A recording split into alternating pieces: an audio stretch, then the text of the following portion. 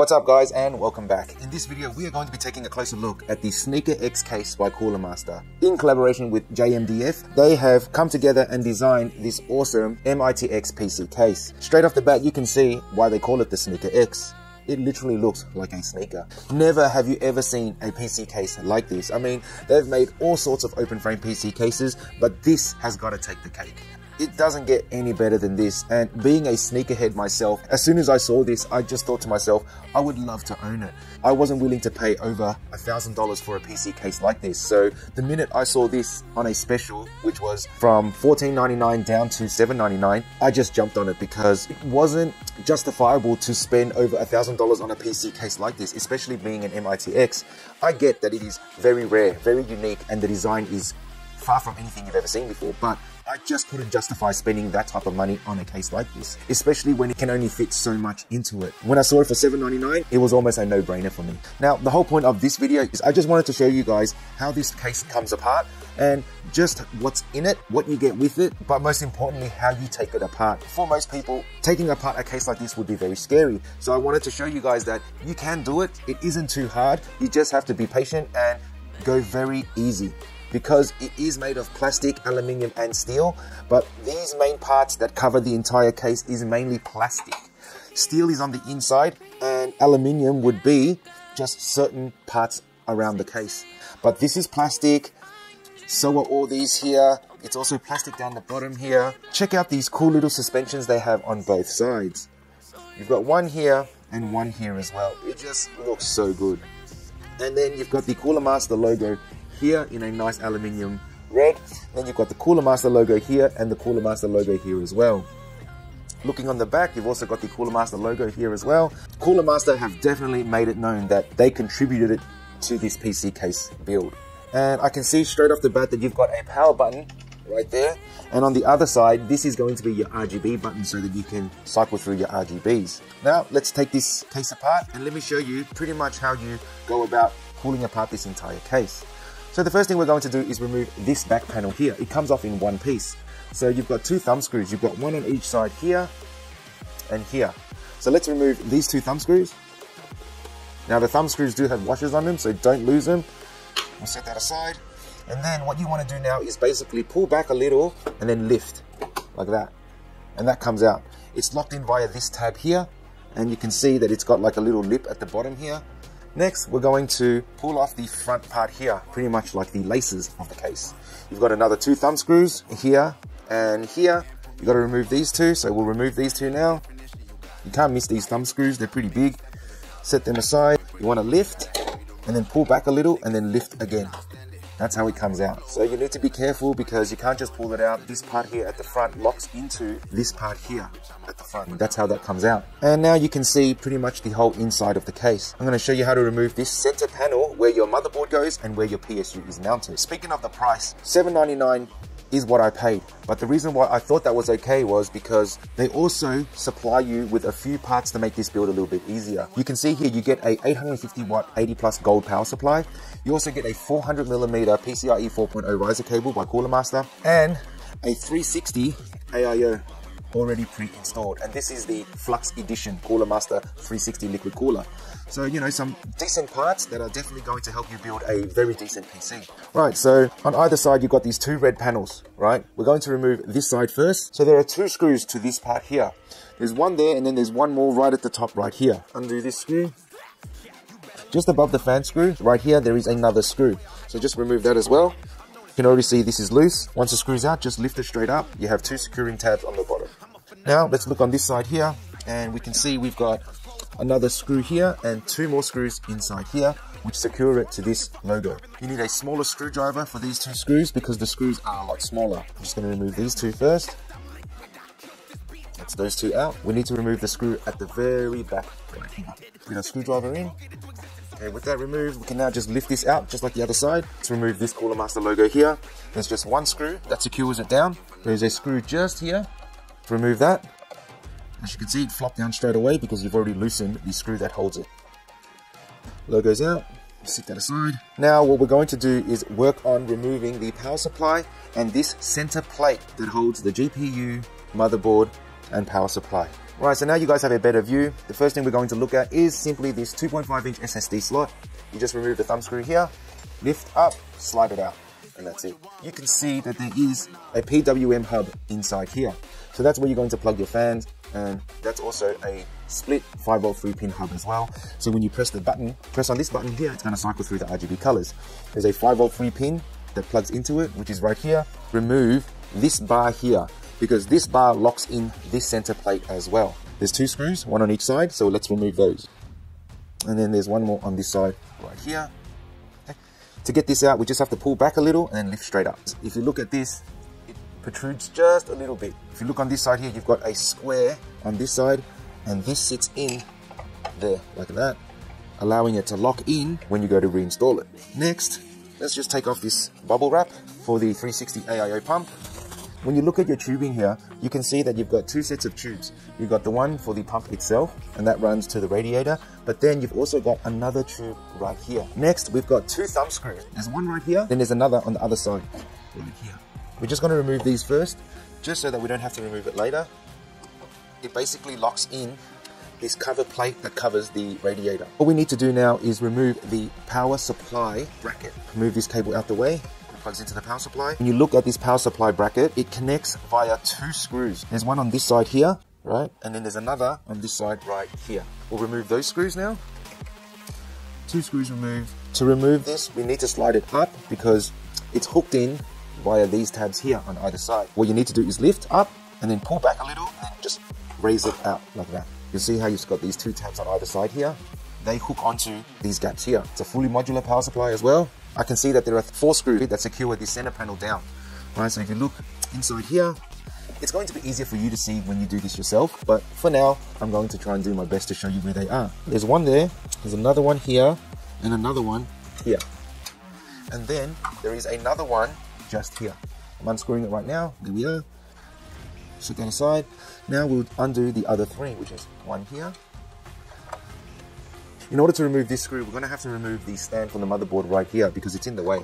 So you get yourself a 5mm hex coming from the side here and just remove this motherboard stand first. That way you get access to the screw. The last thing you want to do is thread your screw because you try to come out on an angle. Now we can get to this screw quite easily. Just unscrew it, remove it. The last screw right here. Undo that. And now this entire piece is going to come straight out. Look at this. There we are. And that's how you can install your motherboard first and then put it back in. And now you get a better look at your entire platform. It's actually quite spacious in here. Your GPU is going to be approximately this long, which is 300mm, 305 I believe. So you will be able to get a decent sized GPU in here. Let me show you how you remove this panel here that everything sits on. You grab on it and you lift and it will unclip and slide it back. And that releases this panel with the riser cable on it.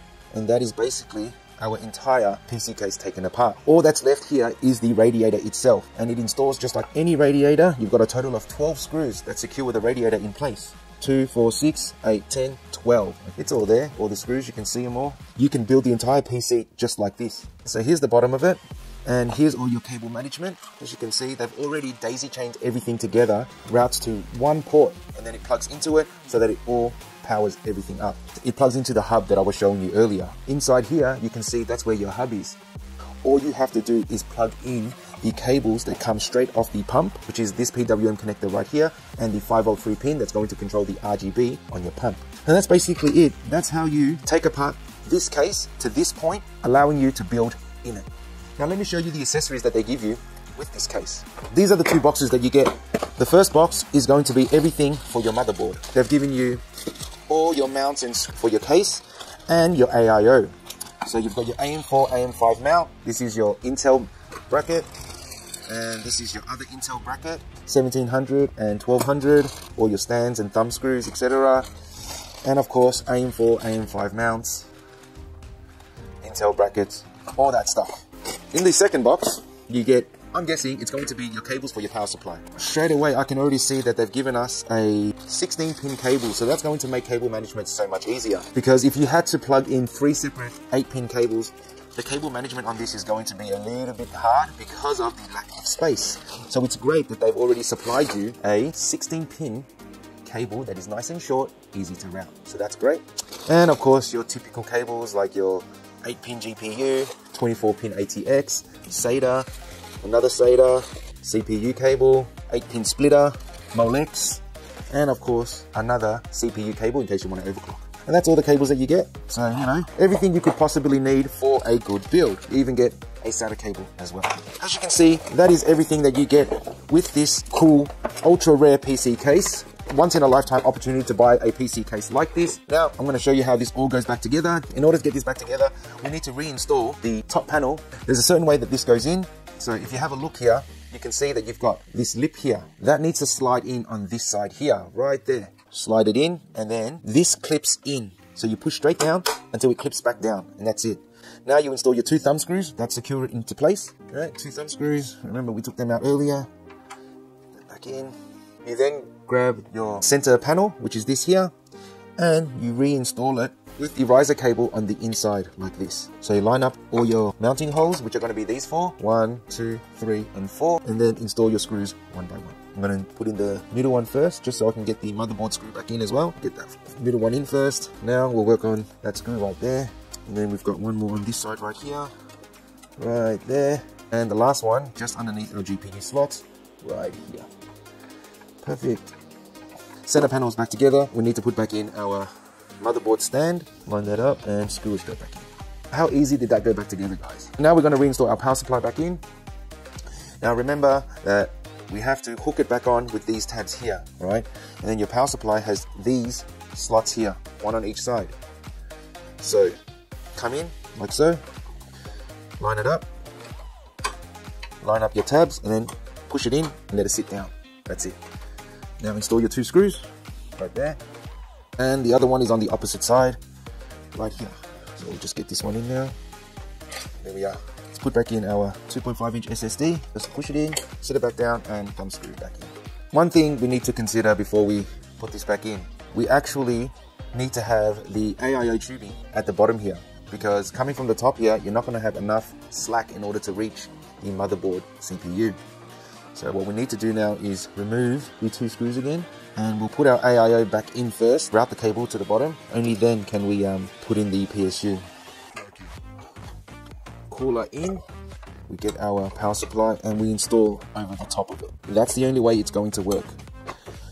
Now we can reinstall our screws to hold the power supply cage. There we go. Now that makes a lot more sense because it will reach our CPU quite easily. Our motherboard is going to go in upside down, so it makes sense that the CPU cooler can reach this area. Let's reinstall our Cooler Master logo now. When you look at this, you can see that there is a platform just here. That's what this rests on. So sit it on that, line up your screw hole, and install it. There we go. Now we can install our plastic panels back in.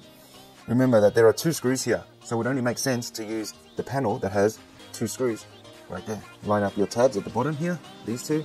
So there's a slot there and a slot here. Insert them in like that. Then you line up your screw holes and screw them in. Grab our 2 smaller screws. They were the much smaller screws. Line them up and then screw it in. Just like that. Then you just got that 1 screw there. Just the 1 screw on that side. So same deal. You've got these 2 tabs here, 1 on each side, and you've got where they line up with right here. Line them up. Follow the curve. Grab your 2 screws and reinstall. And there's one more just at the back here. Just like that. Lastly, we've got our bar that secured the plate here, remember?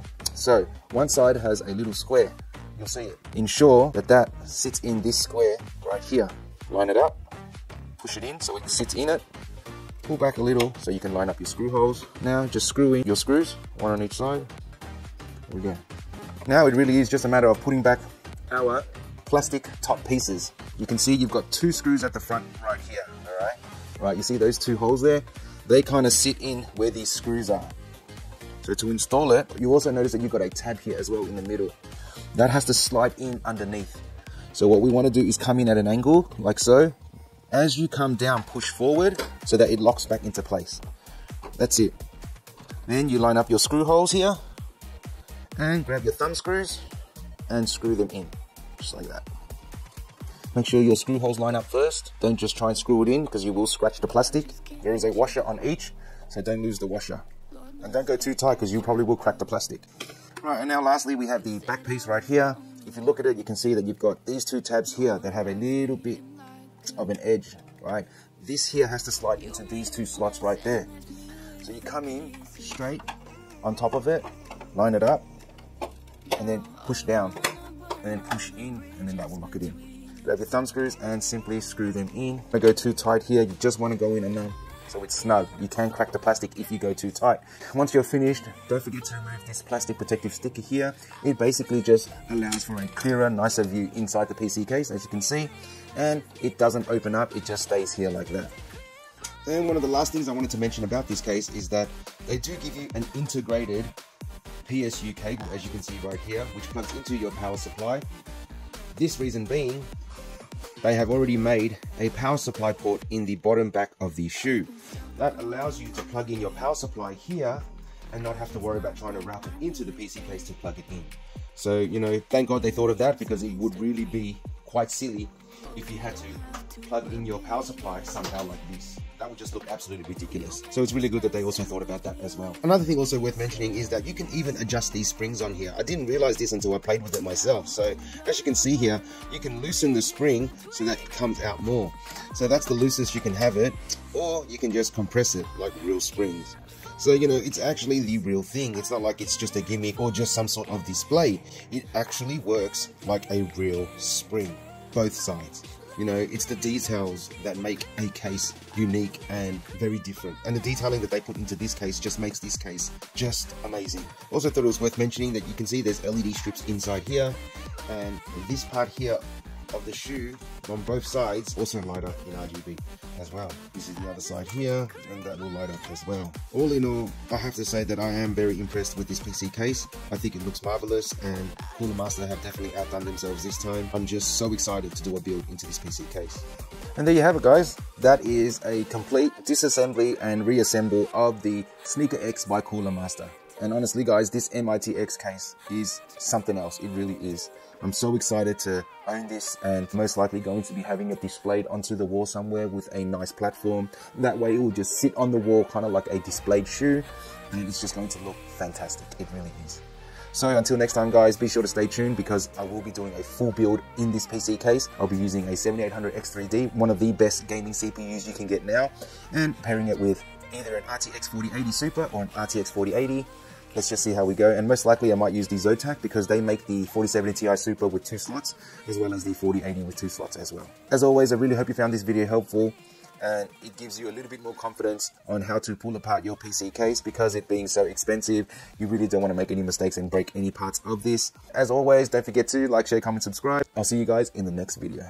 This is Mike with mikeyz vlogz, signing off. Bye for now, guys.